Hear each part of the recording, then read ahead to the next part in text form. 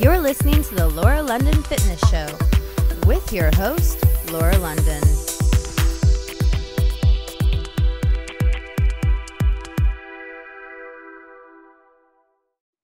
Hi everyone, and welcome to another episode of the Laura London Fitness Show. Today I have a very, very special guest. Her name is Heather Von St. James, and we are talking about mesothelioma and her story and why it is so important to share with everyone. So hi Heather, welcome, welcome, welcome. Hello, thank you for having me. This is such an honor.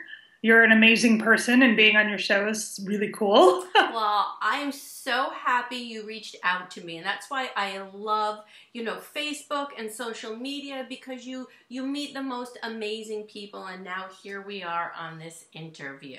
Yeah. So you reached out to me because we have a special awareness day coming up. So why don't you share, first of all, your story with everyone, because it's so important. Okay.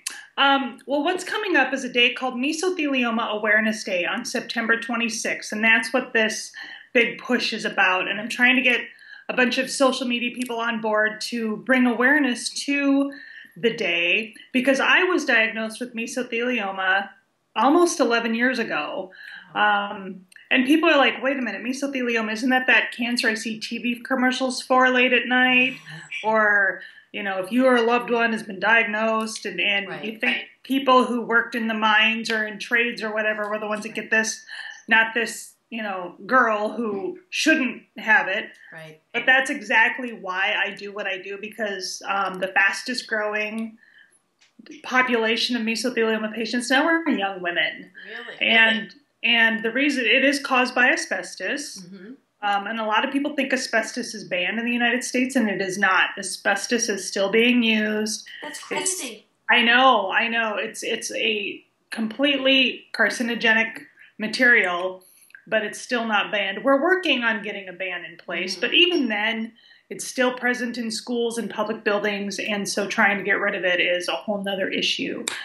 But so that's why I do what I do. I was diagnosed when I was only 36 years old, and if that wasn't bad enough, it was only 3.5 months after the birth of my only baby. Oh, wow. So my daughter was 3.5 months old. I'm just getting into being a mom and figuring things out, because that's about when things kind of get into a rhythm. Right. It's like, oh, she's 3 months old. She's kind of got her days and nights back to normal. But I just felt so horrible. I was so sick. I was tired all the time. I was losing weight, like 5 to 7 pounds a week. Wow. I thought, wow, this pregnancy thing agrees with losing all this weight. No work, whatever. Breastfeeding's awesome. But, it's like there was definitely an insidious underlying reason. And it was because I was growing a tumor. And the tumor was so, what do they say? It's I can't even remember what they call it, but it sucks the life from you, literally. So I was incredibly anemic. I was losing all this weight, and I got my diagnosis on November 21st, 2005, and it was malignant pleural mesothelioma. And my doctor said, if you don't do anything, he goes, you'd probably be dead in 15 months. Wow. So here I've got this newborn baby. They're telling me I could die in 15 months, and it's like, that's not an option. What else can I do? It's like, there's got to be something I can do. He's like, well, you can go to Boston and see this doctor, and he can do this surgery on you. So I actually flew to Boston, and on February 2nd, 2006, I had my left lung removed. So I live life with one lung. Wow. So I had the left lung, the left half of my diaphragm, ribs, the lining of my heart, all of that is gone. So I have nothing left in the left half of my chest. So I've been living the last 10 years with one lung, and we actually celebrate the day. We call it Lung Leben Day. So we've turned something that could be a tragedy into something positive. Right. And that's what I love about your message, is you're like, no matter what, you can triumph over something, because I love your message, no matter what your age, you can do it. And that's what I thought about this too. It's like, even though this was something horrible, we turned it into something positive, and now we celebrate with 100, 120 of our closest friends every year. Oh my gosh, that's so fabulous. Yeah, and the theme around the day is we take a plate and we write our fears on a plate. And we smash our fears and our plate into a bonfire in our backyard. Now, I live in Minnesota, and this is in February. Burr. So we're not in sunny Florida. So, it's pretty crazy. Everybody's bundled up, and my husband has this huge bonfire in the backyard, and, we got, the hot chocolate peppermint schnapps flowing, and it's a great celebration of life and conquering your fears, and people look forward to it all year long. So it's really an incredible celebration. I'm sure. Oh, that is such an amazing story, Heather. Wow. So what do you think caused, we know asbestos, but can you pinpoint anything in your life where you were exposed? My dad was not only a fireman, he was a construction worker, and a lot of what he did was demolition and drywall work. And that was in the late 70s, mid to late 70s. And a lot of the drywall that he was working with contained asbestos. The drywall mud, he was a sander, and he cleaned up after all that. You know how dusty it is after drywall? Sure. And he would come home with this coat, and this coat was positively crusty and gray. And I would wear this coat because it was Dad's coat to go out and do my chores in the yard, like if I had to feed my rabbits or rake the leaves or whatever, or, even just to go get the mail, I would throw my dad's coat on. It was always hanging on the doorknob in the utility room where we came and went every day. And so we pinpoint, it was from my dad, unfortunately. And so a lot of exposures, my age, that's what it is secondhand exposure through a parent's work. Wow. Yeah. So true. And like you said, you associate it with those commercials that you said you see on late night TV, and you don't expect someone like yourself to come down with it. Now, you said that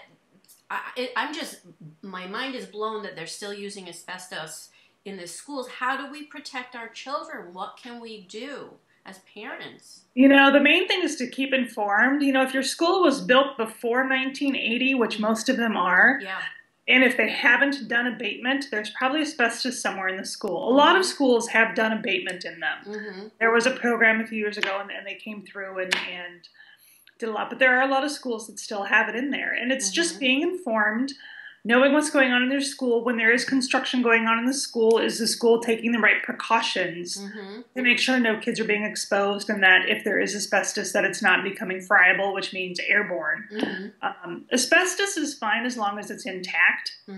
It's when it's disturbed and those fibers get, flown into the air, that's when it's dangerous. But isn't there something that they could just simply use instead of? Oh, there's so many new products out there that they could, but asbestos is cheap. We still import it. We import it from Brazil and Russia, and we don't mine it anymore in the United States. We finally shut down their mine. But, we still import it. I've heard that they use it like in fracking and that sort of thing, because its fire properties are indisputable. But there's ceramics that they can use, and there's many other products and synthetics that they can use now. So there's no excuse. It all comes down to money. Absolutely. To money, to saving the cost. So I know the Awareness Day is coming up. What day is that, and how can we help? What can we do? Well, it's September 26th. And, we said in the past, if you could dedicate your, Twitter feed, just a post to, Mesothelioma awareness. I'm dedicating my post to Mesothelioma Awareness Day, which is September 26th. It's a Monday this year. Okay. Coming up soon. Yeah, I know. It's coming up soon. I'm actually going to St. Louis, a suburb of St. Louis called Alton, Illinois, and doing a fun run with Miles for Meso is what it's called. Yeah. And so my whole family is going to that. And so I'm not doing the 5K, I'm doing the 3K because I'm not quite there yet. But running is not the easiest with one lung. But I could imagine, Yeah, so we go and we participate and we have a lot of fun. And on Monday morning, if you watch the Today Show, a bunch of my friends from the Mesothelioma Applied Research Foundation, which is a nonprofit dedicated to mesothelioma awareness, will be on the Today Show out in the plaza. Awesome. So, and we just, we always say wear blue for Mesothelioma Awareness Day because that's the color of mesothelioma. and just talk to people about it. Ask me about it. Find me on Facebook or Twitter, and I'm happy to help out and help spread the word. So all right, so tell us on Facebook, and where can we find you so people can reach out to you? Oh, I'm everywhere. Just Google her. No. Yeah. You can find me on Facebook, Heather Von St. James, VONST.JAMES. Twitter, Heather VSJ. Instagram, Heather VSJ. Google Plus, Heather, I think VSJ there as well. Okay. So, I'm on Facebook. I'm on all the. You can Google me. Find my blog. Right. My blog is at mesothelioma.com. Okay. So, my blog is there, and everything that I've written in the last 5 years is there.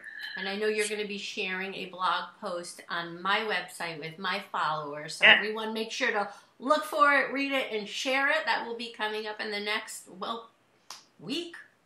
Yeah, great. And, all right, so where are some other websites where people can go to learn more? Mesothelioma.com is the where I blog through, and that is Okay. a great resource for information and community.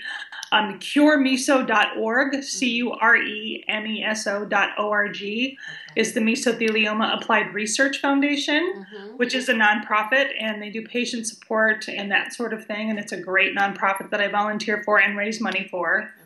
And also asbestosdiseaseawareness.com, which is ADAO.US, I think is her website, or asbestosdiseaseawareness.org. I can't remember. Okay. But that's another nonprofit. And my friend Linda Reinstein is the CEO of that, and she does a lot of law, Washington, D.C. stuff to try and get asbestos banned. Okay. So one is more about the patient and mesothelioma, and ADAO is more about asbestos, the laws, the litigation, and making sure asbestos gets banned, and awareness as to where asbestos is. Yeah. All about it, where you can find it, how we can get it banned, and that sort of thing. So. Okay. Awesome. That's so, so important. Is there a hashtag that we can share on September 26th? Cure Meso. Okay. Hashtag Meso and hashtag End Meso. ENDMESO. Okay. Awesome. So those work great. So, yeah. All right. Great. Well, Heather, I'm so happy that you are healthy and that you're educating and making people aware of this very important issue. And thank you so much for joining us today. And I want everyone who's watching and listening to please visit Heather, learn more, educate yourself so you in turn can educate the people who you love around you. Do you have any last words you want to tell everyone? Well, I just want to say thank you for having me, and thank you for helping me spread awareness, because it's so important. People who are involved in the disease know about it, but until I got sick, I had no idea. Sure. And bringing awareness is the first step to finding a cure. Until people know what it is, and until people understand what it is, a cure is not going to happen. Right. So thank you for being kind of in on the grassroots level of spreading awareness, because it's so important that people know about asbestos and mesothelioma and the dangers. Yeah.